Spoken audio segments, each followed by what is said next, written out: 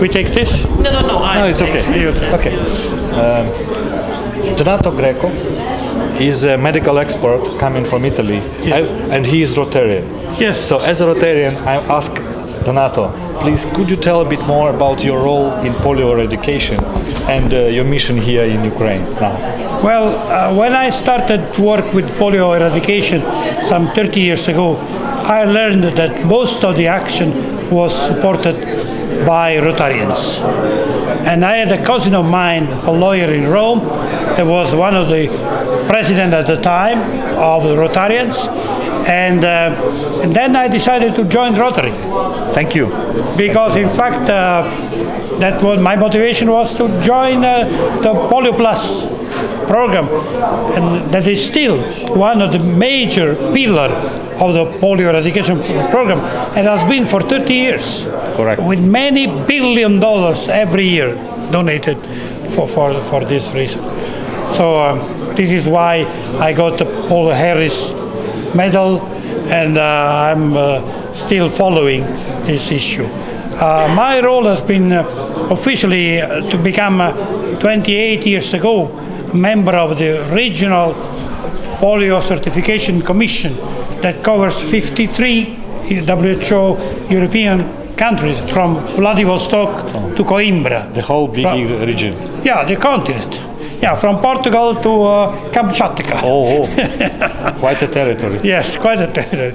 And believe or not, you remember also that Europe once was two parts, west and east.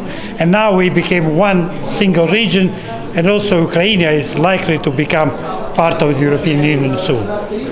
I have a question. I have just listened and was very emotional about your very emotional speech here. And from meetings which we had with parents, we organized meetings to convince parents that it is important to vaccinate their children, because so far there are not all parents in Ukraine are convinced in the safety of vaccine because of some rumors or some manipulated information and so on, and in general about vaccination they are not very convinced. And you told us about the tragedy, I would say, in Tajikistan, and the learnings out of there, that what is good so far, because so far 2 cases in Ukraine, and these children are safe now, let's say.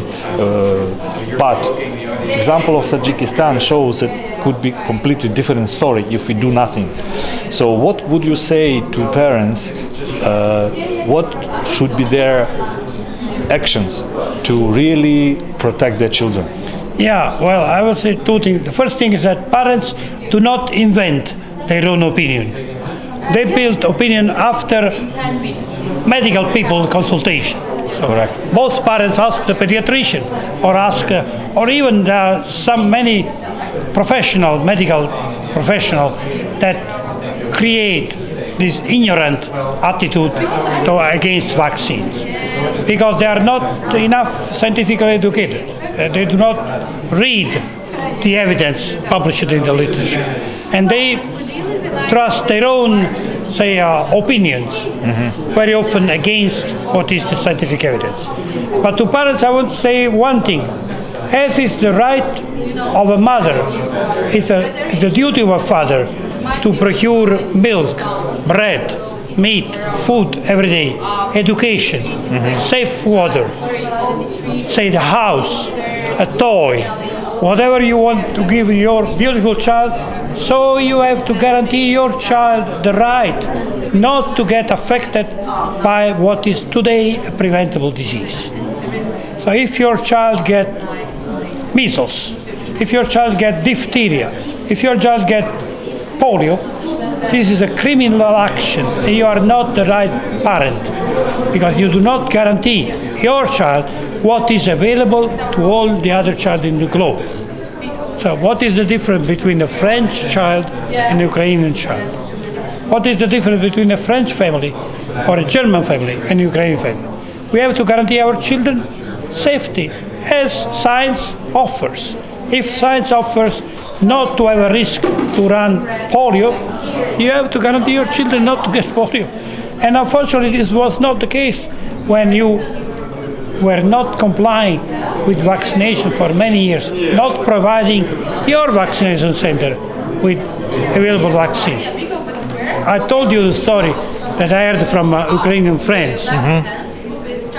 You go to the vaccination center, no vaccine. You go to private, you pay, and you get it. This is not right. This is not getting it right. This is an absurd speculation on the skin of your child. Thank you, Donato. And maybe the last question. We know that it is now a campaign of this close to eradicate polio. Could you, as an expert, confirm that the globe is really this close to this day when we will celebrate the my Rotary brother, I have to tell you that we postponed the final eradication date 3 times. We said 2000 close, then we say 2010 close. Now I can confidently say that I believe that by the end of this year we will see the last case of polio. Because we only have 2 small niche, one in Pakistan north and one in Afghanistan. And 2 viruses have been already eradicated, type 2 and type 3 we don't see anymore. So we only have this very small niche.